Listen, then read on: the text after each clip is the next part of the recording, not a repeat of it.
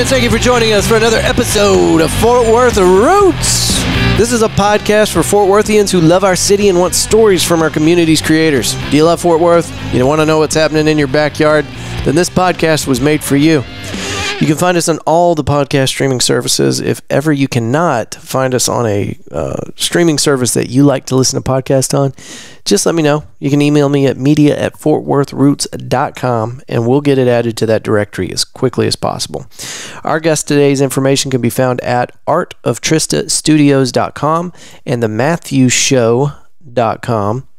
And you can see a full lineup of the Matthew Show's venues that he's going to be playing at.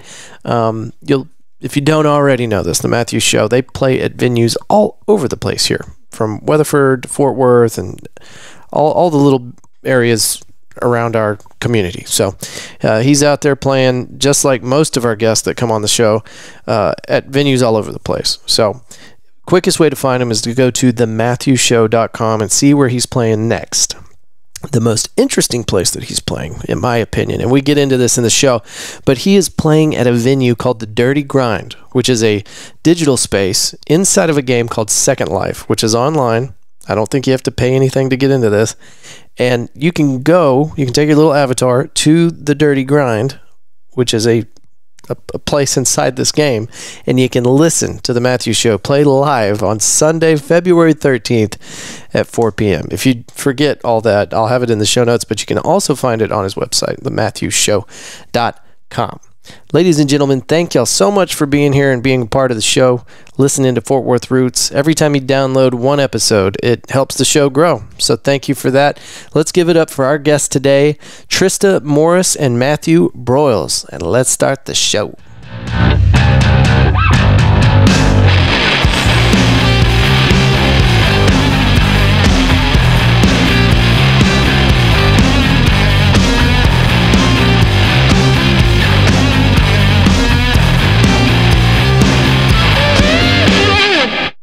Okay, so formal apology. Thank y'all so much for working with the timetable. Yeah.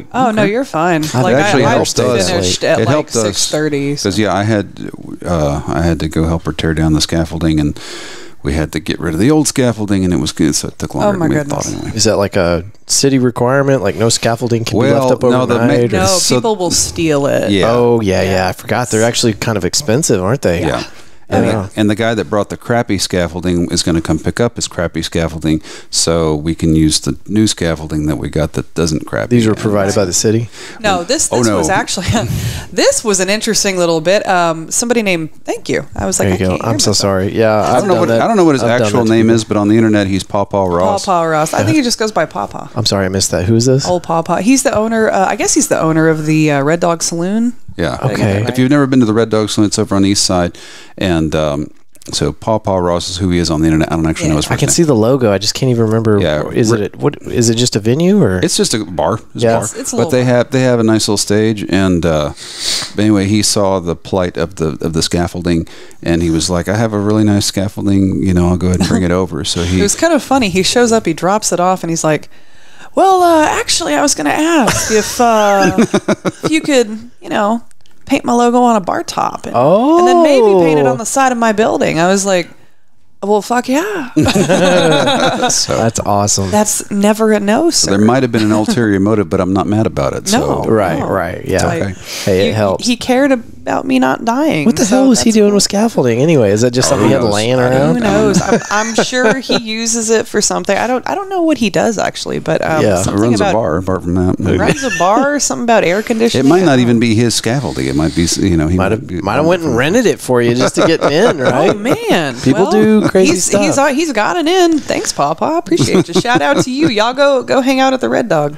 Red Dog. Okay, and you said it's on the east side? It is, yeah. So I'm trying to remember the cross street, but it's over past, I think it's past Beach on Lancaster, and it's a cool little place. It's funny because you don't expect it. Like you go, somebody had asked me to go out there, and it looks like just a little, regular dive bar, but you go in, and like people are really like into the music, and I think they they used to run a little like Sunday night broadcast, like internet broadcast, where they would have a guy, Josh Vincent, who would host it, and they have these little running gags where, like, if you're the songwriter and you're up there and you say, I wrote this song, they go, he wrote this song, and everybody takes a drink, you know.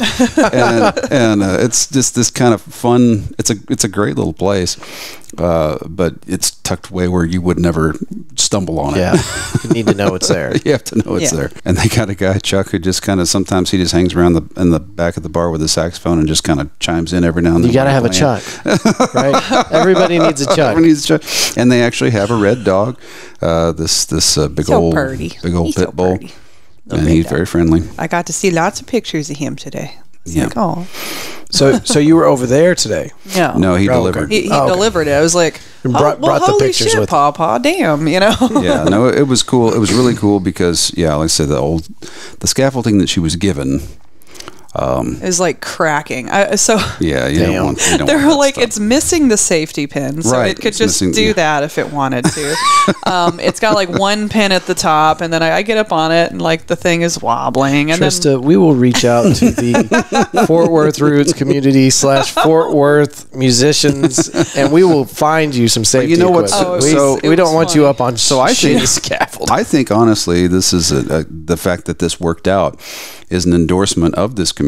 The fact that, because both of us know, half the damn town. So like as soon as I said, hey, does anyone know anything about scaffolding? Suddenly there's all of these people going, hey, I know about scaffolding. And, it was like it got resolved within a day or two. That is so awesome. And like, at first I was going to be like, no, I'm going to wait and see what the owner of the building gives me. Let me see. And like, he contacted his maintenance guy, and he was just like, hey, you got anything? And the maintenance guy was like, oh yeah, no, I got something. And we're not throwing Chris under the bus here. No, Chris is awesome. He thought he was getting good scaffolding. He did not know he was getting bad scaffolding. So he was standing in his coffee shop with his hand over his head, just going, oh my God. And I was like, it's okay. All right. We'll just make it work. For anybody in construction or anybody that's got their own business that requires scaffolding, you see people working with what they have. Yeah. And, to him, that's fine. He knows that, he's used that scaffolding for so long. It's always worked for him. Why not? Right. Yeah. But he knows where the weak spots are and what not to do. And I'm over here, I stand on it, goes crack. I'm like, okay, no, I'm going to get off of this. Well, and I get that, because like, I'm kind of like that with my guitar. Like, it's got a wonky jack, and I know how to rig the cable so that it doesn't go out, and like, but I would have to tell somebody that, if I was to let them borrow it. So I kind of understand working with what you got. Trying to get the TV to work so that I could pull up your last episode. I think it was episode 8 or 7. It was somewhere towards the beginning. It was the first 10 that you guys were out, and thank you for that. Y'all got the show rolling. When I had not had coffee, and I was over here just kind of like clinging to life with a water bottle. So any question was just kind of like, okay, I guess I'll answer. Well, it was a rough day for both of us because I didn't know what the hell I was doing. You were having fun, though. Man, I was just excited that anybody would give me the time of day back then. So thank y'all for being part of the OGs, the original 10. No, I was trying to remember, when was that 2020? Or was that was no. Or was that 2021? That was 2021. Was it really? Wait, hold on. No. That was like toward the end of 2020. It was 2020. Yeah, because because you were out of town for a while. The last 2 years have been a blur. Yeah. Right. I think for everybody, but man, I've been busy. I've had a lot of stuff going on. Well, I moved down to Austin for 9 months. Right. That's what I was remembering was that. You were gone for most of last year. We were like, is it the same place? Right. Is he still in? Yeah. Well. Yeah. So Austin, I think, is a wonderful, wonderful place. It is to visit. It's a great place. And then I came running back with my tail tucked between my legs to Fort Worth. Well, these days, where I belong. Well, and she can so she grew up partially near Austin, and it was Georgetown, Texas, is where I grew up, basically. But in in my teen just kind of north of Austin, right? It's where all the old hippies and like right wing people go like hang out. And it's an interesting mix. It's really weird. Like, the Goodwill there is really weird. If you ever go in any of the little thrift shops, it's like hyper conservative thing, flower hippie frog. You know, it's like what? I kind of love that. I know because it doesn't exist anymore. It's kind of fun, right? But when that's because of course they have this huge retirement community in Georgetown, Sun City, and then they also have Texas, Florida. Yeah, right. But then they also have a college right there, Southwestern University, with a museum, and then of course you also have Austin right there. So it's this kind of interesting. But we went down to Austin. When was it? Last year? And so she like has these teenage memories of going down to 6th Street with just everything's blowing up. It was like a Tuesday night, and you couldn't even drive down the street. Dude, it was there were so amazing. many people. But like we went down there last year. It was oh my god! It run down shitty nothing. It was nothing, and it truly encapsulates the concept of dirty 6th Street now because it's pretty. It's not what it was, and I remember that too. I remember it's not. It doesn't feel like that long ago. No, it wasn't. Maybe 10 years, maybe. Yeah, well, a little longer for me, but what am I? God damn! Yeah, 10 years. But you ever have those moments where you're like, oh yeah, I'm not. But think I'm not that age anymore. I know. Well, hell, it happens. And then you look back on it. I don't know if you feel the same way, but I feel like I've lived maybe 4 different lives just in my 36 years. This is why Doctor Who makes a lot of sense to me, because you live one life and then you regenerate into a new one. Yeah. And because I'm at least on my 6th or 7th at this point, because so Joan Didion recently she died, and one of the things she said was, I've lost touch with many of the people I used to be. And I always think there's a lot of truth to that, because you remember the things you did, but you don't remember all of your processes that you had when you did the thing. And this maybe is stuff that you wouldn't do now. Right. Because you did it already and you went, and you changed changed your processes. Or was something you decided not to do then, but now you're going to do it now because you've had different processes. Right. Because we cycle out our cells every 7 years or something, so we're not even the same people. Now here's a curious question for you, Matt. Do you keep journals from old ones? I don't. Yeah, my journal now is Twitter. But I have old journals. I have one from when I was in 1st grade. I was once a member of the Planetary Society, which is Carl Sagan's group that he started. And I didn't know that. Back when they were trying to launch the solar sail, right? They were going to do this solar sail project, which just failed miserably. It disillusioned me enough that I'd stopped giving them money. But they tried to launch it on this crappy Russian rocket. And predictably, the damn thing falls into the sea, And so, but anyway, so I was like, okay, if we can get this telescope. So I was really excited about the telescope, and thank goodness it made it up there. They deployed all this stuff. So now in a couple of months, we're actually going to start seeing things from it. You remember, I don't know if you remember when they started releasing those Hubble images at first, like the deep field. It just kind of, my mind just went. Yeah, I mean, I've seen documentaries on it and stuff. I don't think. Well, first of all, our exploration into the stars doesn't get any media attention at all. No, and I don't think it did back then with Hubble either. But I'm obsessed with it, so I've seen all the developmental stuff along the way. Before we go a step further, though, I do have to point out that Russia has made some really great rockets that have gotten our astronauts to the space station. But I think this one they got discount. I think this was the one the Planetary Society got a hold of. I think it was from some used car salesman named Vlad or something. Yeah. It had to be Vlad. Had to be Vlad. Vlad's selling you a faulty BMW. Vlad's used Apollo quality rockets. Yeah, so it's military grade. But really, he just took apart 8 cars and stuck them together with super glue. It was probably, maybe it was the same guy who built that one who was trying to prove the Earth was flat, where he launched himself from. I watched that documentary. That was terrible. Spoiler alert, folks. That man died. Yeah. Oh, my God. Right. Oh, my God. Yeah, he built him and some friends built some rockets, and everybody was very standoffish about it.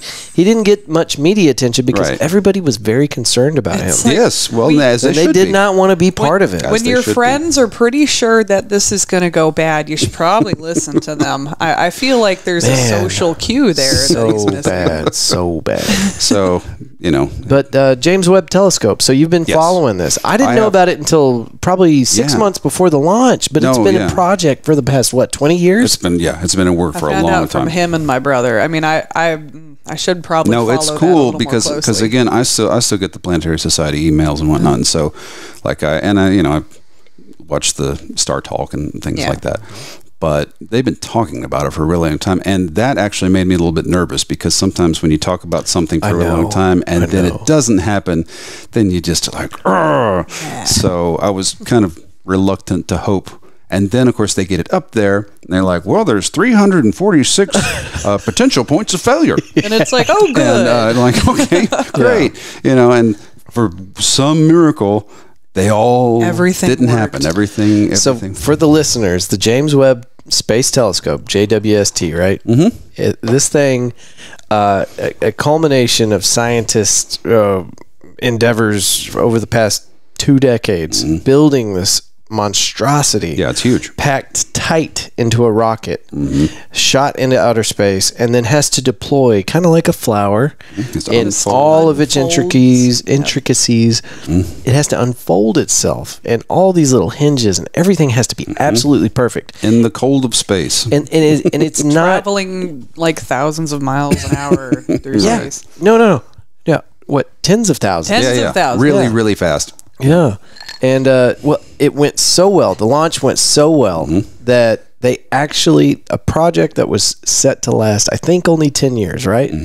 They thought they were only going to have about 10 years worth of usable fuel on this thing. You can tell I'm nerding out. Anyway, the launch went so well, they got an extra... I can tell you've done your research. All right, go ahead. I've just been listening. I love it. No research, actually, just listening. But they got an extra 2 to 5 years. They're not quite sure, but the launch went so well, and they saved so much fuel that they're able to guarantee at least 12 years instead of 10, maybe 15. They don't know. It might go even better than that. Well, you know, and you remember that the Hubble was only supposed to be online for, I think it had like a 1-year mission. You want to set that bar low, right? Did it right? Make it real low, because just in case you got the bad engineer that day. But that thing's still kicking, and well, it's Voyager is still sending messages back. Damn, really? And that launched 60s, right? I think I was it's around about when I was born, so I think early 70s.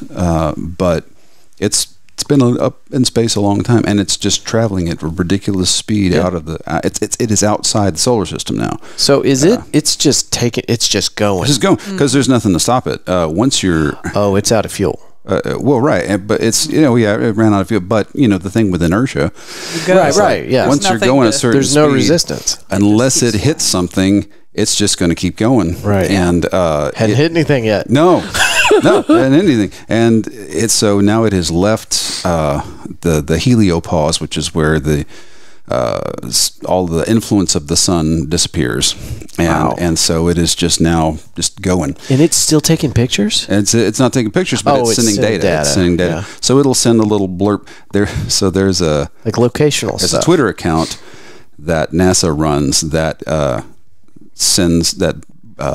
Posts what it sends, and so it'll say, I am now X number of miles from the Earth, and this is the temperature and all this kind of stuff, and it'll give you this little small little readout, and then it goes back to sleep and keeps going through space, and then a month or so later it'll go, now I am now this many miles from and Jesus, that's cool.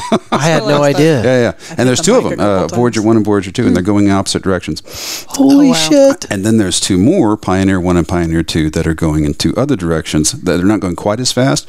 They haven't left the solar system yet, but Voyager 2 I think was the first one to actually break through the heliopause, and it's now in interstellar space. So they're not being touched by the sun's radiation at this point. Not anymore. They're not getting any heat. No heat. So they're at absolute zero, cruising at 17,000 miles an hour. Lord knows how fast. Yeah. Jesus, that's cool. And think about that. They only left the heliopause, I think, a few years ago. So that's been 40 years or more that they've been traveling, and only just now getting out of the range of the sun's influence. But that on the universal scale, that's about from here to the mailbox. Exactly. Yeah, it's nothing. That's why when we talk about interstellar travel, you have to realize what a big undertaking that is, because if it takes you 40 years to even get out of the solar system, if we're talking about even the what Proxima Centauri is the closest star, 4 point something light years away. That's going to take generations. Yeah. Unless we make a breakthrough where we figure out how to travel faster than that. If we come up with some kind of warp technology or something. Otherwise, we just got to take a nap. We just got to, That's why the cryogenesis tubes come into play in the sci-fi, all the sci-fi movies. You got to sleep. I recently rewatched Alien the other night because the kiddo had never seen it. And, Alien never, I didn't know she hadn't seen the test of time. Oh, wow. And so it was like, but yeah, there. the cryo, you got to go to sleep and hope that the face hugger isn't in there with you. Right. You know what movie does not bode well with time? What's that? Event Horizon. And it pains me to say it. Yeah. No. Because I love that. Whenever I was a kid, I loved that movie. It's a little bit fun in spots, but yeah, it goes a certain way. They tried too hard with the CGI. They went way overboard. They jumped the shark. Hold that hand. Thank you. So I went to the singer-songwriter at Playground, and I don't even know this, but Joe Savage is chiefly responsible for that. He put it together. Yes. Okay. So I was waiting to talk to Joe about that to get clarification, but now you have clarified it. Yes. That's amazing. That's awesome. Yeah, That's great that a local musician has put together something like that. I've never, and I'm a little embarrassed to say this, I've never been to something like that.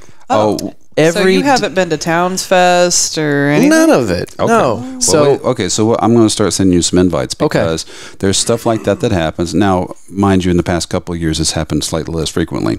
Right. Yeah. But yeah, there are events like that, and actually, the Red Dog does something like that too. But Dirty Water. It's so much fun. Dirty Water does that because what you get is musicians from all over the place. There were people there from San Antonio, Denton. Y'all might know more locations that these people were pouring in from, but all right here in Fort Worth, Dallas, and playing some incredible stuff. Yeah. I think I was 2 drinks in, so grant me that. But this one guy got on there, and I've got his name somewhere. I don't have it memorized, but I gave him a card and I told him I want him to come on the show. He was from either Denton or San Antonio. I can't remember which. Yeah. I want to say San Antonio. But he got up there and he sang a song that, everybody was playing their own music that night, right? So he gets about halfway into the song and I look at Morgan and I go, he wrote this, right? And she's like, oh. Because it was so emotional, but it was so good. Yeah. And I actually teared up. Oh, wow. So it was so sad, but it was so beautiful the way, he had it nailed. Every note, perfect. But that's beautiful. Absolutely beautiful. People don't think this, and this is why I've been trying to do for years, is to try it through. I had a podcast for a while, The Barbershop, where I would try to do kind of just to highlight people who I felt like didn't get enough attention. And so now I'm doing this song swap thing at Mass a couple times a month of the Fort Songwriters for the same reason, which is because people in this town do not realize that they have amazing songwriters in this town. Like, they're here. I've taken people to some of the song swaps that he's done, and they're like, this is like they're all local. They all live here. Yeah. And even the ones who aren't local, let's say they're from San Antonio, they're from wherever, they're people who are not people you know by name, right? Oh, yeah. Right. But they're phenomenal. But if you were to hear them, you would think, wow, why don't I know who this person is? Yeah. And it's partially because, and this is the thing with Texas, is Texas does breed a lot of songwriters for whatever reason. Probably because it's just freaking huge, and so there's a lot of places for them to come from. But part of it also is because you have centers like Fort Worth, and this is relatively recent that there's so many of them. Because when I was getting started here in the 90s, there were some good songwriters here, but they weren't just all over the place. Yeah. You generally had to go to Austin for that. Now, there's a whole lot of them that are here. And And what's cool about it is I notice this, everybody is super, super supportive and super but that's the difference for the people who are up on stage and playing. See, and I always hate to be this way, but part of the reason I don't play Dallas that much is I don't pick that vibe up as much there. No. Yeah. Now there are some very good friends of mine live in Dallas and make music in Dallas and do support each other very well, but the scene at large to me doesn't feel as supportive as it does here. I don't think Dallas has like a scene though. Oh, it does. No, it absolutely does. Well, it actually has multiple scenes. It felt really broken up to me. It has multiple scenes. Yeah. You know, little pockets all over the place. It's not as tight knit as. Well, it's a bigger city for one thing. It's a bigger city, but it's also slightly more varied. You know, because you have the more electronically minded folks, and then you have the more rustic. You know, kind of. It's more techie. It tends to be much more techie. That's a good. However, that said, you know, some of it's got rootsy artists too, but it feels more splintered to me than Fort Worth does, and I think that's a size issue. Like Fort Worth is it's probably got a lot to do with the size, but you hit it on the head. I mean, it's also that it's there's a lot of diversity. There's a lot going on in Dallas, and there's a lot going on in Fort Worth too. But you know, we're like 1/6 scale. I think Dallas is. Well, they've got it dwarfs us. 2 to 3 million people. I think we've got probably 500,000 now. So they're like, you know, 3 times our size.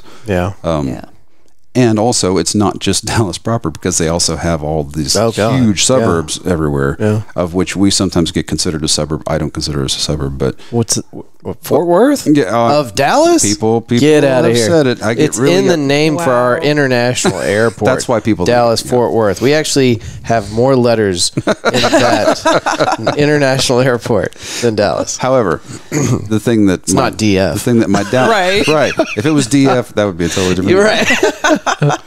But the thing that my throw a T in there, we're all in trouble. The thing that my Dallas friends are quick to point out is that the cities feed off of each other. Oh yeah. So we are not this standalone thing. We're not like Lubbock, you know, where we're just out there and nothing else is there but the cows. It's like, you know, Dallas and Fort Worth have fed off of each other for a long time. And honestly, I think these days it's more like an I-35 corridor draw, like, you know, DFW feeds off of Austin, feeds off of San Antonio, feeds off of Houston. Well, lately it's been feeding off of Austin a lot, I've noticed. Well, because a lot of the artists, musicians, people, they're all moving up here. Talk about 35 south towards Austin. Oh, I don't take 35. God, no. I go 281. There are other routes. Go the back way. The pretty way is better. 281's the way to go. Spend the extra 30 minutes and spare your soul. Well, so we've been doing these, me and Joe have been doing these little tours. So you got the Rustic over in Dallas. Right. They have. Y'all do the 3-part circuit? Because, they have 2 Rustics now in Houston and 1 in San Antonio. And so they'll just book us on a little mini tour. That's so cool. And it's cool to do that. Do they stop me if I'm getting too much into your business, but do they pay you to do the I guess so. Yeah. No, nobody's doing that for free. We ain't doing that for free. No. So that's a good gig. Yeah, it's a really good gig. No, it is a good gig. And it tends to be like an hour and 15 or it's like an hour 30-minute set. Which is because that's intense. Like if I'm playing woodshed, I'm going for like 4 hours, right? You know, and for most of these restaurant gigs, you're usually going at least 3 hours. But this is like an hour and a half, and you just get up and do your thing, and then you go. Okay, I was thinking that was a lot, but it's not. So, no, not for there's different types of gigs. So for instance, if you're going down to Lola's, right, for a 3-band bill. Most of those bands are going to have a 45-minute set, be like 45 minutes to an hour, because it's 3 bands and they're not going to start till 10 o'clock anyway. Get you in, get you out. Right. But if you were taking a restaurant gig, you're probably going to go at least 3 hours. And so that's why for those, and it's interesting because I know a lot of songwriters who, while they're very good songwriters, they don't have 3 hours worth of material. So sometimes there are some of those gigs they can't do for that reason. They just opt out. So they say, come up with some new stuff. He writes something every day. So he doesn't come out. I don't know about that. No, not music, but like something. He writes something. Well, I've also had the benefit of being in it for a long time, so it's cumulative. You ultimately, and you also learn other people's songs. One of the cool things that I like to do is to play other local people's songs. Nice. So I'll play like an Ed Rogers song, or I'll play a Jeff Sims song, or whatever. And got any Joe Savage in your repertoire? I don't, because I play those songs all the time with Jeff. So, however, he and I cover some of the same songs. Nice. Yeah. But yeah, and it's funny because he has the same thing. It's like he's been doing it long enough now to where 3 hours is not a big deal. And I don't even remember a time when that was an issue, but he's new enough to the thing that he's just like, wow, I can do 3 hours and it's not a big thing, or 4 hours, or however long. And there's some of these younger folks, you know, like really good people like Aubrey Wallace or whatever, who, while they're really good, they may not be able to do those. And even Levi, I think, struggles with that. You know, it's like, he's got like 2 EPs worth of stuff. Which That's why he gets his dad in there and he's like, hey Dad. Well, because Gerald knows all the songs. So, but it's once you can cross that threshold where you can fill a whole afternoon at somewhere like in Northside Remedy or whatever, your gig possibilities open up pretty dramatically. Yeah. And that was something that I resisted for a long time, because I was like, I don't want to be the guy in the corner playing the restaurant, you know, until you figure out that actually sometimes those can be really fun, because you can take a lot more liberties, and you can just be like, well, I want to try this and just see what happens, you know, see if they kick me out, and then they're going to kick me. You know, so it's kind of fun. But then it's cool to then be on a 3-band bill and to just go ahead and let it rip for 45 minutes at full tilt, you know, just every now and then, because it's a different type of vibe. Trista, talking about showing off. No. we were at the Goodwill Duck. What was the name? Oh, the Kindness Duck Party. Kindness Duck Party. Jesus, I butchered that shit. The Goodwill Duck is close. Oh, you mean the Panic Party? Panic Party. That was a way bigger event than I thought it was. It was one day, right? Oh, it was a way bigger event than Maria thought it was going to be. Yeah. Maria Arriaga and Shay Dardis were the ones who were running that. Shay is the wife of Connor Dardis, who runs Thurston Company. Right. And they do a lot of... all of us... I'm sorry. Go ahead. Well, my comment was just, there was a big duck there. There was a big duck. I think we all just came to see the big damn duck. Well, it's pretty cool, though. I was like, that's a fucking duck. Pardon me. You know, screw it. I'm just... Well, it was interesting because... I'll let you bleep it. We drove by the night before just to kind of scope it, and they had it lit up. And they had it lit? Yeah, from the inside. And so you're driving across the 7th Street Bridge, and there's this enormous duck. So for our listeners that were not aware of this, there was a giant... How tall was this thing? I think they said it was 3 stories, 4 stories. At least. 4 or 5 stories tall. Like as tall as one of the high rises. Big rubber downtown. duck. Yeah. Or it wasn't rubber, it was whatever. It went above the 7th Street It was Bridge. shaped like a rubber duck. It was inflatable, right? Inflatable. Yeah. Mm-hmm. And... That was the draw. That was the draw. Come see the big damn duck. But there had to be at least 100 vendors there. Yeah, there were. Mm-hmm. Oh yeah, way more than that. What? Oh yeah, 150, 200. Totally. But that what's interesting is that little show is little compared to what they do at the Arts Goggle and what happened before shutdown. Like that was crazy. Now the Arts Goggle's coming back, right? Yes. Now that's the one over there. Is it Magnolia? Magnolia. And it takes up the whole street. Yeah. Oh my God. It used to only go so many blocks, and now it's like twice as far. It goes the whole way. Yeah, it's massive. They just opened the doors that in 2019 in 2 rows, right? 2 rows all the way down, front and back. I mean, it's intense. Yeah. It is intense. It's very intense. 10 by 10. Yes. Well, and they also they have artists they have music playing in multiple locations up and down the street. And and I played it back when I remember when it was just a field. But it was Pepperidge Farm. Pepperidge Farm remembers. And then it was like they had it like it was a little tiny thing, and but it's slowly just kind of taken over that whole dang street. Yeah. And I think it's cool. But of course, obviously they didn't do it in the last couple of years.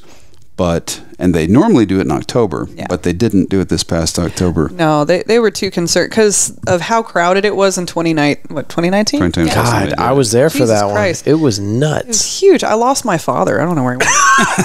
he just Did he ever come back? Eventually. Like toward the the give very or end. take about 6 hours later, he showed back up with a beer in his hand and some food, and I was like, "Where the hell have you been?" I come bearing gifts and a tree. He had a tree. He did. He brought me a tree. I was like, "Thank you, Dad." They were giving away those oak saplings.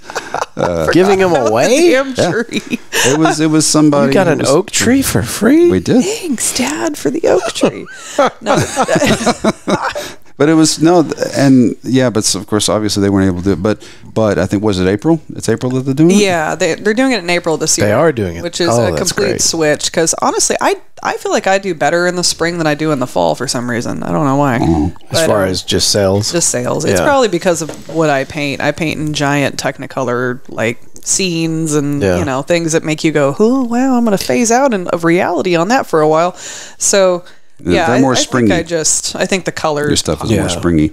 Well, and I did want to make sure that we talked about your art. Last time we sat down, we didn't get to talk about the art very much. No, that's because I talk a lot. So. That's because I wanted to give Matt a chance to talk about his music. Well, we got to make sure we talk about both of you guys because y'all both create amazing works of art. Well, and she has been making a lot of inroads lately with doing things like murals. What do you got? 3 on the? Well, 2 of those are unofficial, but they're they're deep touch inquiries. They came in, they tickled me, and they're like, "Hey, what are you doing?"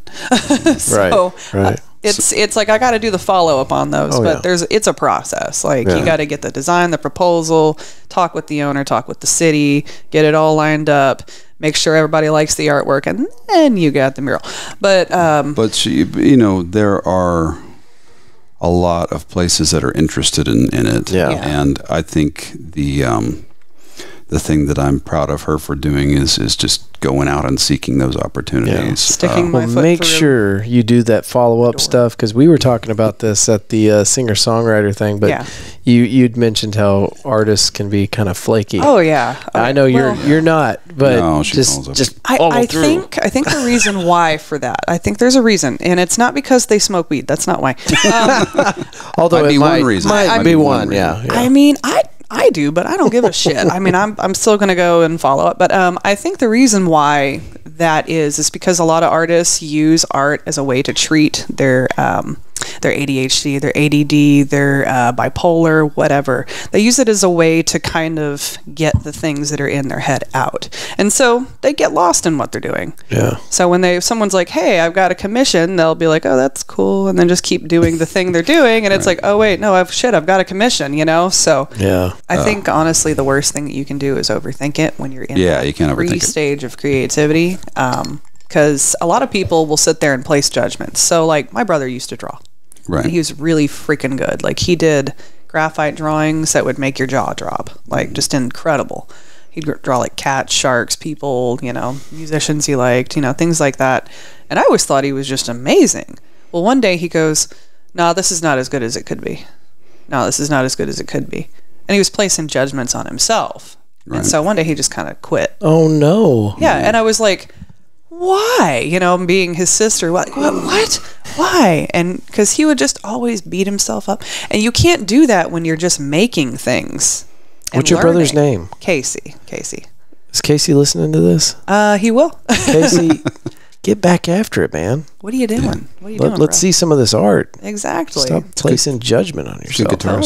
Totally. And he also did that with music for a while. He's like, nah, it's not as good as it could be. But here's the thing. So, and I'm sorry if I'm just throwing quotes out all over the place. No, that's good. We like these. You've had some good ones.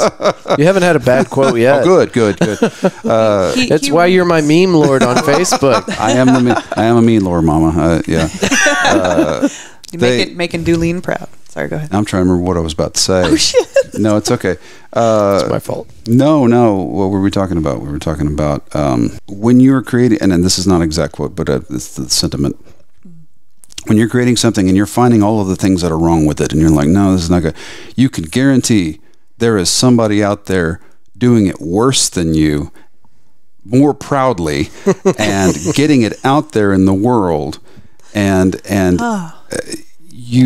if you could just put aside that judgment that you have of every little thing that you're doing, you could actually have it out there and be beating that guy that is doing it crappy. But the difference between you and him is that he's not thinking it to death. He's just going, wow, that's pretty good, I'm going to put it out, you know. And you're sitting there going, you know, messing with all the little things. I have friends that I've worked with for many, many years who are fantastic songwriters that have never released anything. Damn. Wow. Because they just can't let it go. They're just like, but it's not perfect yet. And I'm just like, it's never gonna be perfect. Yeah. You're not trying to go for perfect. You're trying to go for good. All the best ideas are in the graveyard. Mm. Meaning there are a lot of really, really, really good ideas that never they never came to fruition. And what you have too, and I've had friends like this as well who are the idea guys, and they come with just every day idea. And the thing that's missing is, okay, grab the idea, now let's work on it and let's get it to a point where you can get it out. I'm very much a fan of kind of test audiences. So when I'll write a song, Second Life's my preferred place to do it, is to just go, I'm just going to play this and I'm going to see what you guys think. And I always announce it. Just real quick, you've brought Second Life up a few times. Mm-hmm.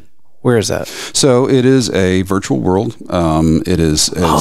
You have little cartoon avatars. How do I get there? And it's secondlife.com. Just download it, and it can be a freaky place, but just enjoy it. Yeah. I am told pretty authoritatively that most of the people are in there to have cyber sex. Okay. Right on. That's not why I'm in there, because why? He's in there like once a week. But like, I'm in there because there are people playing gigs, and I'm one of the people playing. But the cool thing about it is, so real quick, are you playing gigs and somebody else might be using it for something else? I mean, you just mentioned. Oh no, no, people are fucking to this thing. You know, I know. So I had a house in Second Life for a while, and the neighbor had a tentacle machine, and we won't go into what all it did. Fantastic. But I know the word hentai. That's anyway. I don't know why I know, but I do. Yes. So it can be like that sometimes, but.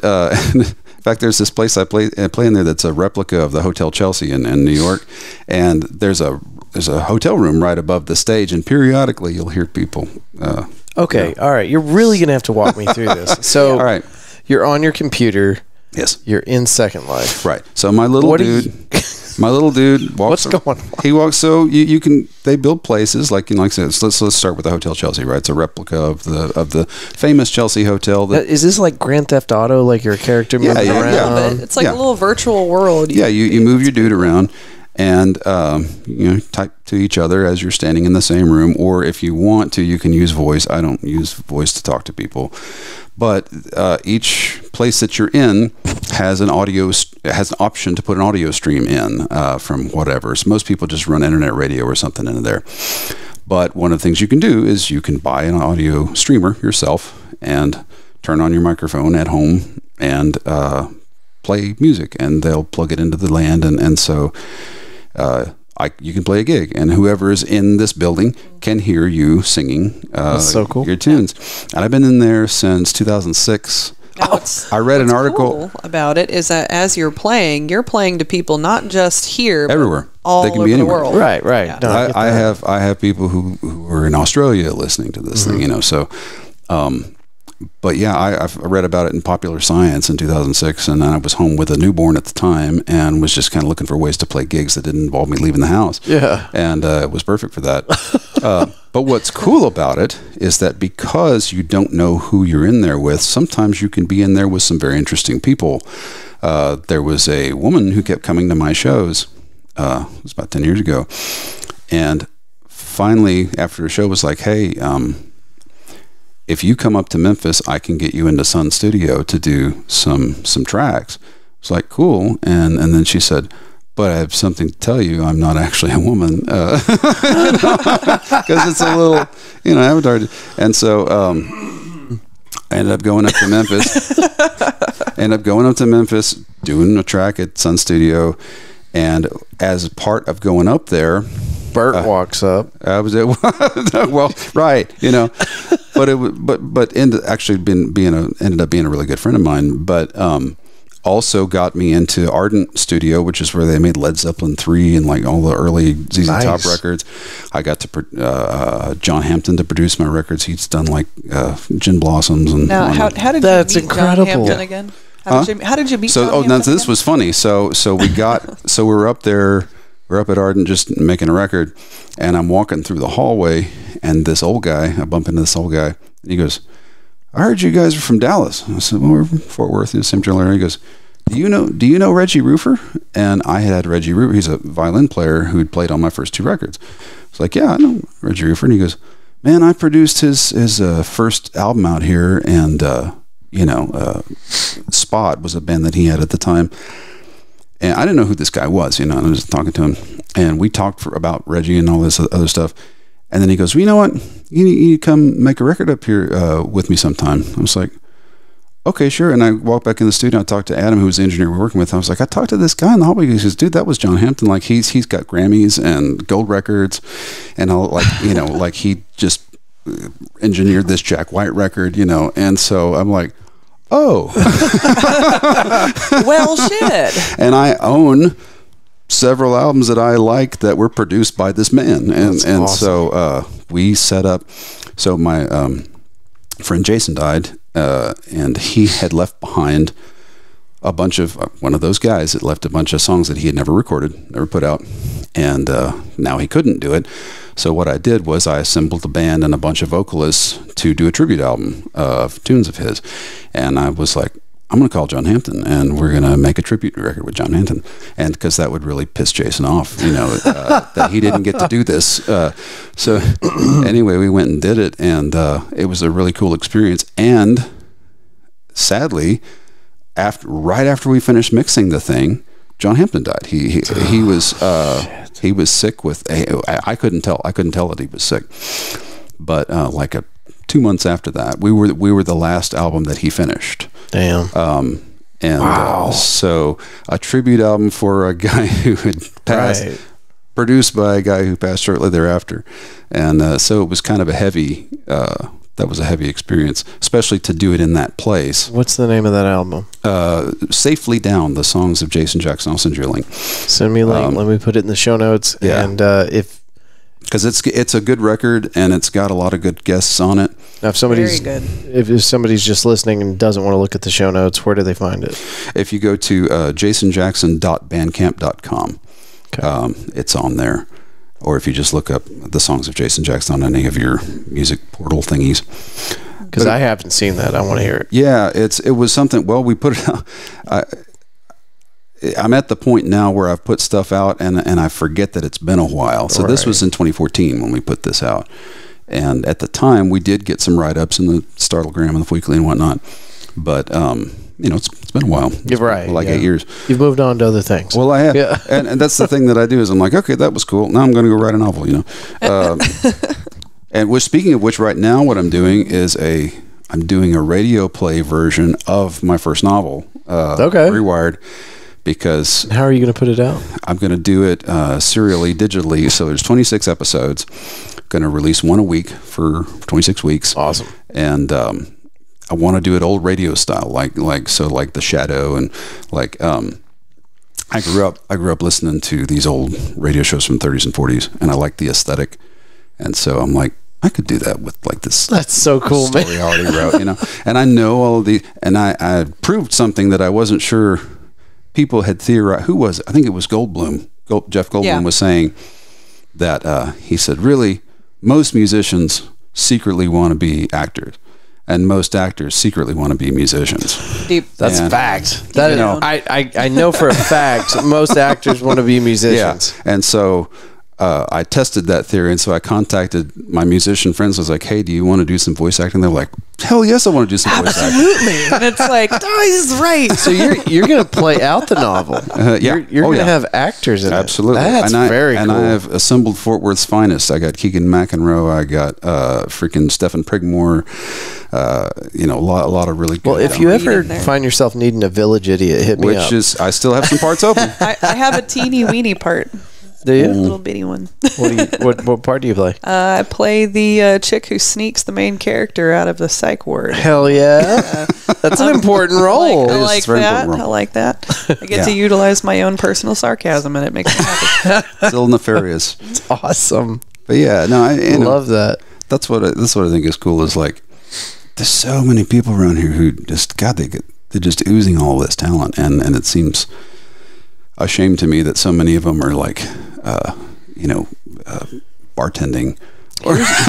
Hey, talented people who are bartending, if you want to come paint walls with me and get another thing on your resume, come on out. You can help with this mural. But you know what really drives me insane is you look at local musicians that they didn't get the spotlight they deserved based on their talent. You see a lot of that. Oh, yeah. You're one of those people. Well, I appreciate that. And you do well in your own do what I can environment, I'm sure, but you ought to be playing big gigs. But you know what the thing about it is that there are levels to these things. So like you got your Billie Eilish's and whatnot, you get the people who are, but then there is also a music middle class, right? There's people who tour and they play gigs and they do okay, but they're not household names necessarily. Right. Like you'll catch them at like the Kessler or lately at Tulips. Right, or Tulips, right. People who you like what is it, Mike and the Moon Pies, right? They played there. Yeah. Packed Tulips out. You don't hear Mike and the Moon Pies on Kiss FM, right? You know, like that's not, so there is a music middle class that I'm still trying to ooch my way up into. Right. And Joe is one of those guys that's kind of doing that too, where it's like, okay, I'm not a household name, but I'm making a living and I'm making it work. And that's the goal, right? That's ultimately is where I want to get.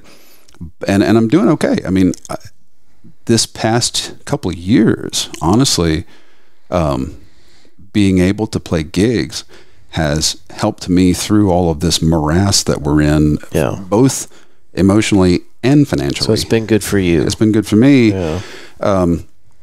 And from learning how to do sideman stuff like I do for Joe, right? You know, so when I'm playing gigs with him, I'm playing bass or I'm playing lead or whatever, and then I'll go and do a Matthew Show gig where I'm like the singer, and then maybe I'll go, guest on somebody else's thing.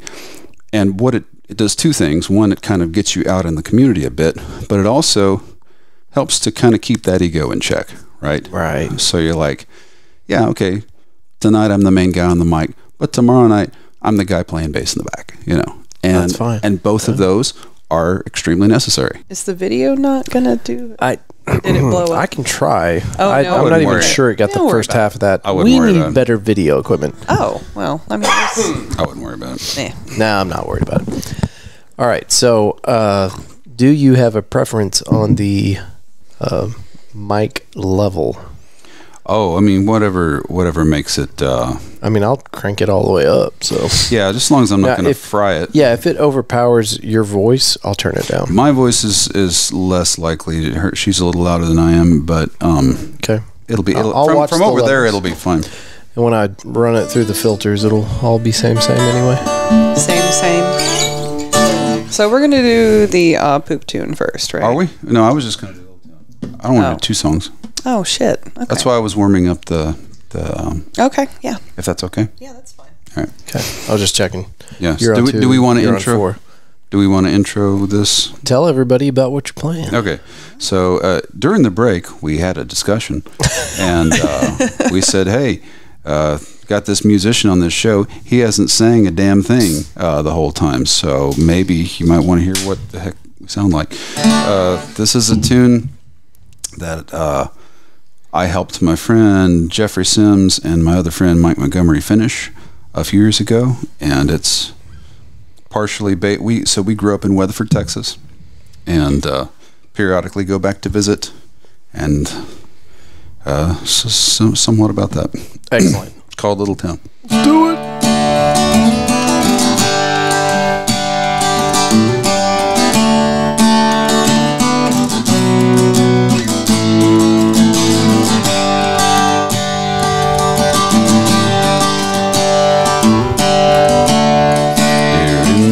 this little town again.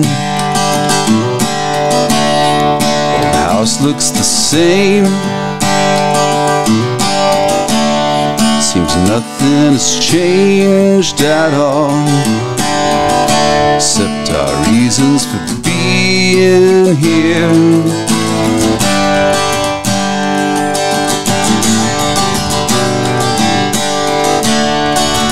Keep your head towards the sun. Don't turn away. And if you do, you may find you'll get your way. 'Cause yesterday don't mean that much for today. And the light will guide our way.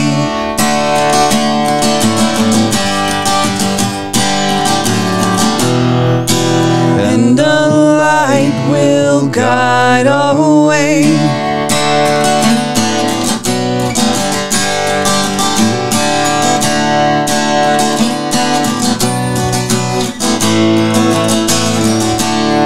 Here in this little town again, no audits of fame. Same face in the sandwich shop, same face in the workshop window pane. In '94 it was all so hard. We pushed on the walls till they all fell apart. Now it's all these years in the open air. I'm looking for their traces.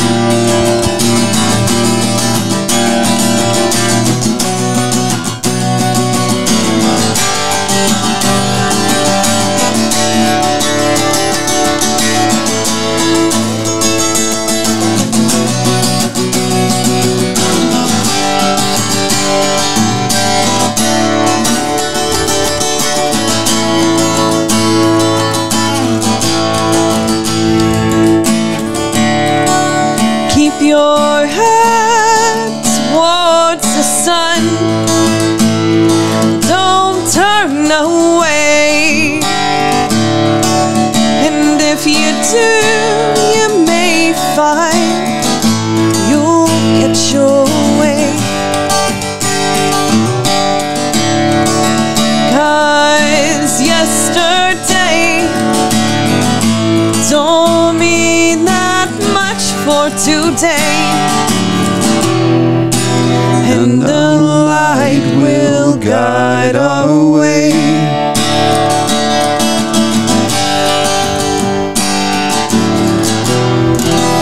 And the light will guide our way.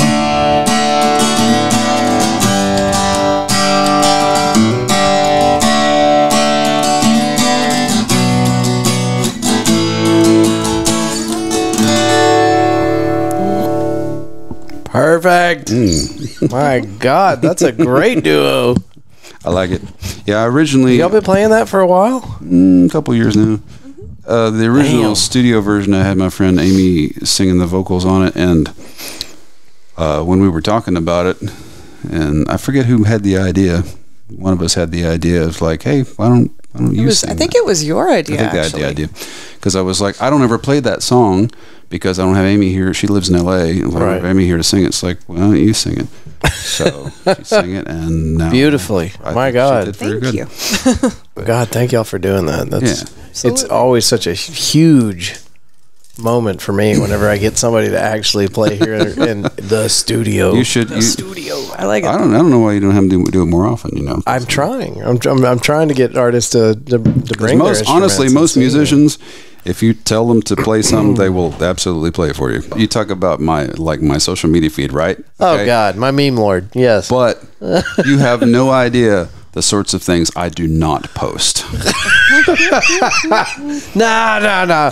You need to post them. No. Yes, no, sir. I really don't. Send them to me. Just send them to me. That third question. I'll never tell anybody. That's the important question. Yes.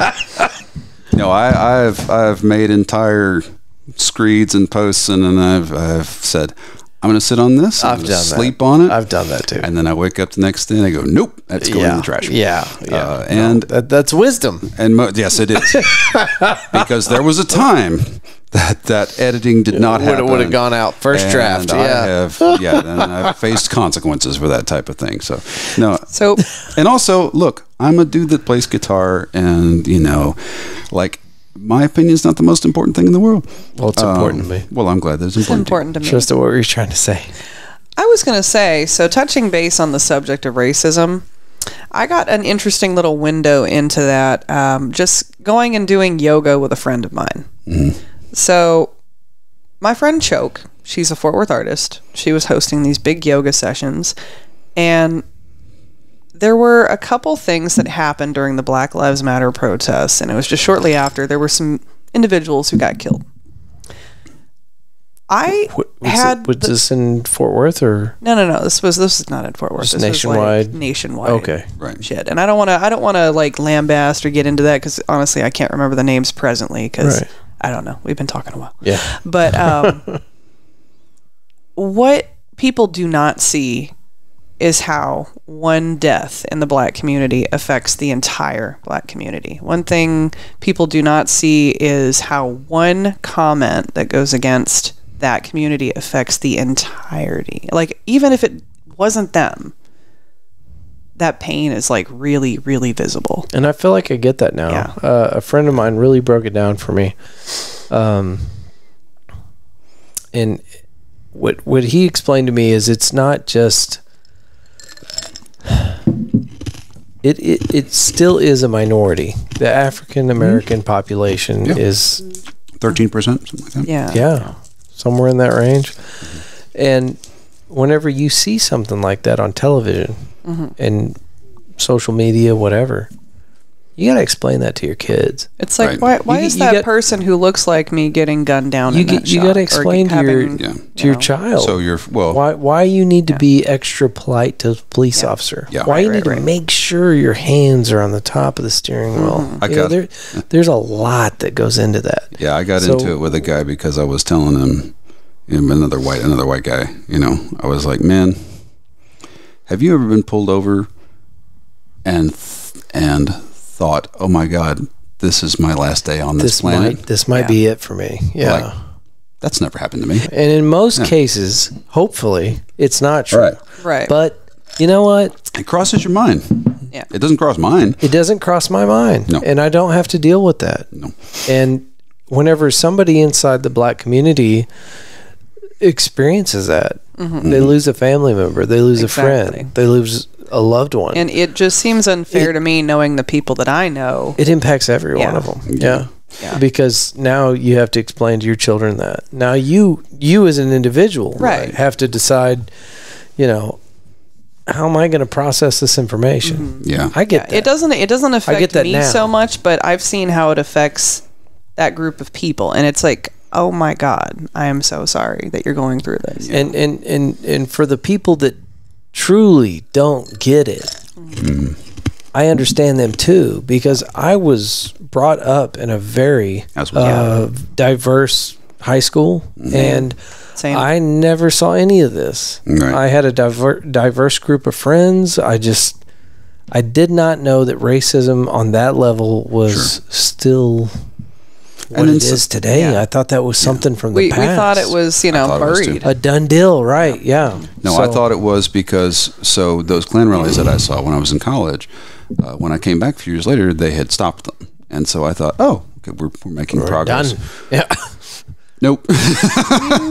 Turns out that we're not. It just changes. It changes what it looks like. And that's the thing to keep in, which is, again, history rhyming rather than repeating. So we're not going to get guys in white hoods walking around. We're going to get guys with AK-47s pointing them at protesters who are just peacefully protesting without a weapon on their bodies. Weatherford, there was a BLM thing on the courthouse there. AK or and there was a guy that I went to school with who was posted up in his truck, aiming, not firing, and he got in trouble. Not cute, but it ain't cool, man. No, no, not good. And you ought to know better, because we went to the same high school, and we both learned about MLK, and we both learned, we know the history. You've just decided to forget it, and it ain't cool. And that's the thing that I also say about it, is that I'm a white guy that grew up in a country town. At the time, Weatherford was a country town. It's a bigger place now. It's still kind of country. It's still a little country. You can still get your country on over there. But I was raised with a lot of ideas that were wrong, and I came around to recognizing that they were wrong because I looked into them. And that's what you're doing, And it's not anybody's fault for being raised ignorant. It's not your fault. It is your fault if you stay ignorant. Yes. But that's so. So I don't. So when I talk to these kids, who come out of these little towns, and because sometimes we get them at my job, and they don't know anything. They were raised in Chrome or wherever, and I don't get mad at them because they can't know things. They only know what they were told. Well, and you don't have an original idea at best. At best estimates until probably 25. No. But I can't get mad at it. Oh my God, we got a whole nother podcast episode. But there's a lot. There's a shit ton of intricacies here. But what people need to know, I think, is that however you're feeling about the situation, you're not alone. No. Everybody's in this. Yeah. And the media has swung it to be very polarized. Well, it can be because there's ratings. But the issue is not polarized. No. We're all a family. Right. We're all Texans. We're all Fort Worthians. Yeah. We're all Americans. Yeah. And we're all humans cruising around on a dirt ball going through space. Dirt ball convertible spaceship. If they turn, and we're in this together, and we need to find a way to make sure that everybody feels included, and that whenever anybody of any creed, color, or race gets pulled over by a member of our government, our enforcing agents, our police officers, we need to find a way to make sure that doesn't feel like a dangerous event. Yes. Right. That's not okay. No, it's not okay. And you should be able to sit in your home and watch television without fear of being shot by a police officer. Yes, you should. And ending statement on that. Or open your own front door and feel comfortable enough to do so. We also, at the same time, need to make sure that the men and women that put their lives on the line to make sure that we're safe do not feel excluded in this, because there are shitty people that make shitty decisions, and it doesn't make it okay. No. But also, those people are very intricate to our survival as a society. Of course. Absolutely. We need to make sure that we've got these law enforcement officers, and we need to support them. But we need to also hold them accountable for their bullshit. So, I'm trying to think of who did the quote, but, if you Spider-Man, probably it was probably with great responsibility. With great power comes great responsibility. Thank you. But it's also about the standards that we hold people to, and so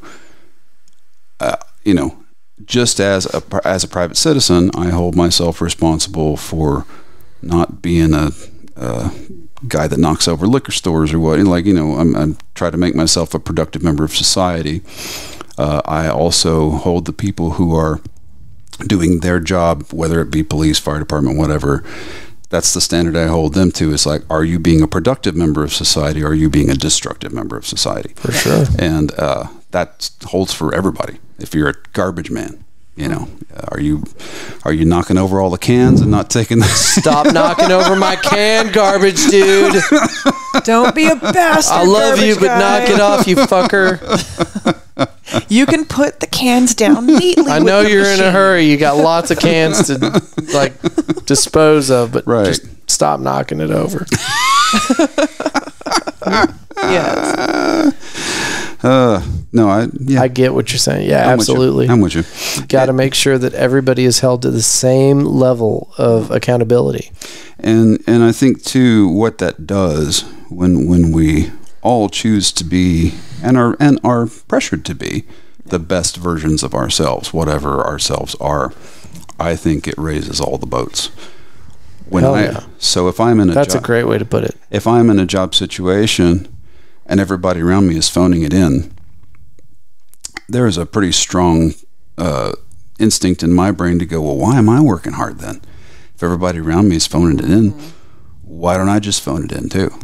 Like put it in neutral. Yeah, just kind of, coast it. Just get the check. So when I said earlier that if you're the best player in the room, you're in the wrong room, right? If you are the only person in the room who's given a damn, you need to find people who give a damn more than you do, so that you can be motivated to give more damns. And that, if to use a plumbing metaphor, water finds its own level. Okay. Right? Okay. I didn't know how bad that was going to get. He was like, So if you got a turd stuck in the no, water finds its own level. So the higher, and maybe this is pie in the sky shit that I have, but it's the thought that I have as a father, is that I try to show, not tell, the way that I want my life to be judged, and the best way to teach. And so what I hope, and of course you don't know until the kid goes into therapy at 30, but what I hope I'm getting across to the kid is, give a damn, about what you're doing and who you're doing it with, and how much you care about people, because that there are people out there who are providing the opposite example to their children right now. And what's going to happen is my kid and that other person's kid are going to meet each other, have a conversation in the big world, and the water's going to find its level. Right. There you go. And what you want to hope is that there are enough people whose water level is here that maybe they kind of bring the other people up there. And the lower the overall level goes, I can go on with the plumbing metaphor for a long time, even though I did not attempt the pipe. I did not. You live from next to the plumbing training center over here. This Pipe Trades. Yeah. Every plumber in Fort Worth has been through there. Are you serious? Oh yeah, it's where you take your test. Okay. So anyway, just so you know that. Well, I'm glad I do. Matthew, thank you so much, man. Just I know Tony. Oh, yes. Okay, I forgot that Tony did that. Y'all are pillars of this community. Thank you so much. You know what? So are you. And I am so psyched that this thing is still on. It will continue after to be all on. of it, because I've been around a while, and I've gone on to podcasts that were the new podcast, and then 6 months later it's gone. Right. This has not done that. You've stuck with it, and you've made it a good thing, and you should keep doing it. Man, thank you very much. It will continue to be here. I promise you that. Absolutely. When you started this thing, you said something. You said, I keep getting called to do this. Follow that always. Yeah. Don't stop following that. I want to do this. This is not a necessity. Mm-hmm. It's not there's no other box to put it in. I just want to do this And do it. It's the only for conversations like this. It's the only reason it matters. Thank y'all so much for being here. Absolutely. Fort Worth Roots, thank y'all for listening, and we will see you next week. Thank you for having us. Yay. Woo. Doing the music. You got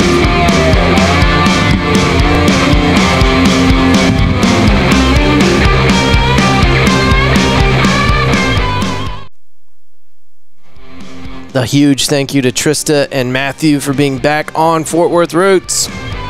It's always a huge compliment anytime somebody comes back on the show. Because, the first time they might have walked away from it going, I shouldn't have done that. That was stupid. But they came back. So, obviously, they thought enough of Fort Worth Roots to be back on the show. And we got them to play for us again here in the home studio. So, Matthew, Trista, thank you. I am looking forward to running into you guys at more of these events. I've actually been seeing Matthew and Trista at a lot of events lately.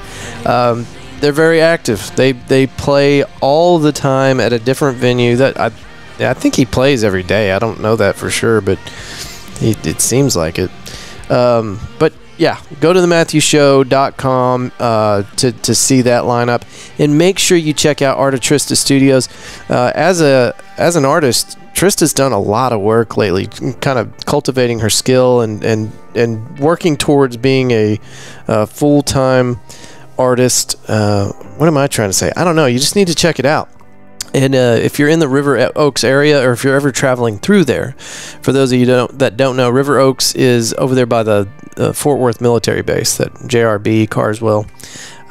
Anyway, River Oaks, and there's a place called Boulevard Brew, and she was commissioned to make a mural to paint a beautiful mural on the side of this building, and she's still working on it. It's huge, but awesome. And she's branching out and trying new things, and we're just very proud to know Trista and to get to watch her grow as an artist. So make sure you check that out, artoftristastudios.com. And of course, they've got Facebook pages and stuff, but their websites are more complete and got all the good stuff on there. So notes, check out the show notes. There was too much that we talked about that you need to get into the show notes for. I just need to make sure I don't screw any of this up. It's going to take me time to put these show notes together. That's the last step. After I do the intro, outro, and put everything together and run the recording through all the Audacity filters and whatnot, the last thing I do is the show notes. And that is going to take forever because we talked about so much stuff. James Webb Telescope. If you haven't checked this out, listen, we're going to start getting pictures from this thing any day, and you've heard me bring it up at least 3 times now on the show if you've been listening. It is incredible, and that's why me and Matthew were nerding out on that for like a solid 20 minutes talking about this thing, because it as humans on a dirt-covered convertible spaceship careening through the universe, this is one of the most incredible things that we've ever done as a species. Anyway, it's called the James Webb Space Telescope. The JWST is what most people refer to it as. But it's really cool shit, and it would be amazing if we could, maybe we could get some engineers from the project on the show. I can't think of anything cooler. It'd be pretty sweet. Anyway, Fort Worth roots. I know for those of you that are paying attention to this kind of thing, I have started talking about the description of the show at the beginning of the episode, and I've redefined it a little bit. Since the very inception of Fort Worth Roots, I've told everybody, I have repeated it to the point of nauseum. I don't want this show to be boxed in. I want it to be broad. I want everybody to listen.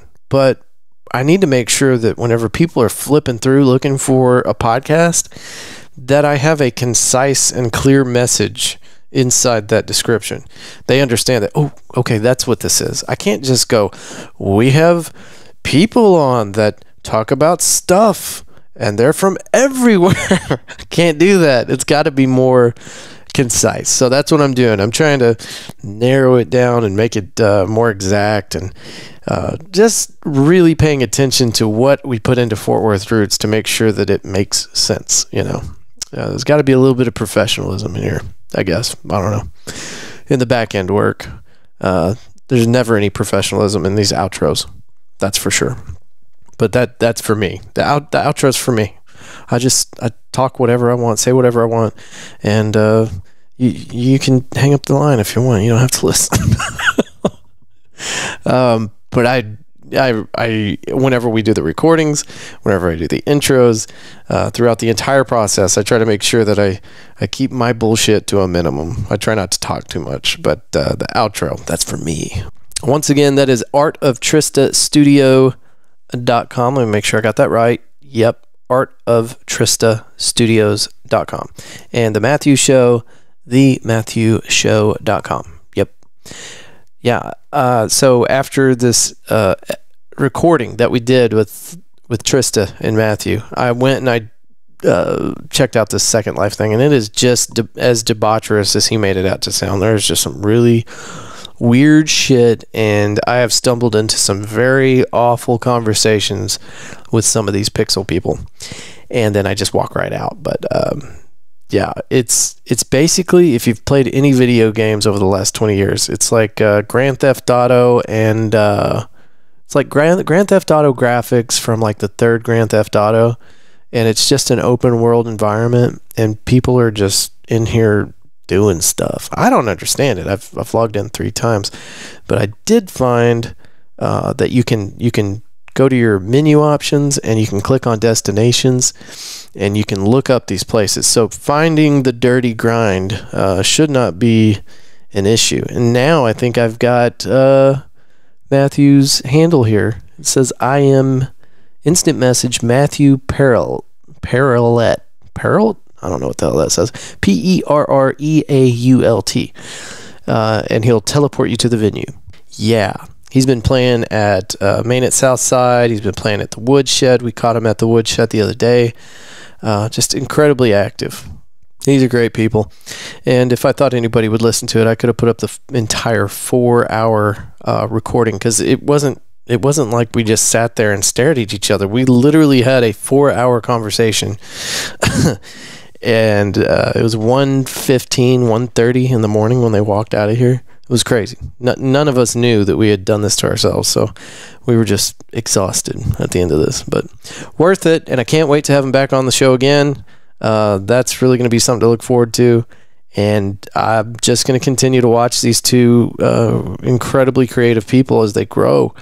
Trista's art has just gotten so awesome, and she's diving into new projects in areas that she hasn't touched before, like these murals and things like that. So awesome. I'm just glad that I'm running into these people and getting to know them and meet people like this inside the artistic community.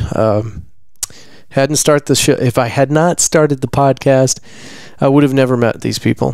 And I can't imagine that now, having met so many awesome people through the podcast. I'm so glad I did this. I hope y'all are enjoying this as much as I am enjoying just creating it. I am always looking for feedback, so if you've got any pointers or, hey, stop doing this, or hey, you should do more of this, absolutely. Even if I think you're dead ass wrong, I'd still love some input. You know the deal. media@fortworthroots.com. That's my email. Half of you have my phone number anyway. Hey, in April, I don't know if I've brought this up yet. I think I did. I know I did. Yeah, with Darren from episode, what was that, 59? I believe. The Mayor Pro Tem of River Oaks. We talk about the car show that's coming up. That's going to be the first time we take Fort Worth Roots to an event. Really looking forward to this. So it's in River Oaks, and I don't have all the information in front of me, but it's going to be like April 30th. It's on a Saturday. And they're going to have a ton of vendors there. Whenever we talked about it last, I think he said he had 45 or 50 paying vendors already, and something like 70 vendors that had committed to come into the thing. There's going to be that. There's going to be the car show. There's going to be people from, I believe, the YMCA there, giving people tours of their 300-acre facility back there, which I didn't even know existed. I knew Burgers Lake was back there, but I didn't know there was a whole nother huge-ass thing. 300 acres is a lot, guys. It's a lot to have in the middle of the city. That's big.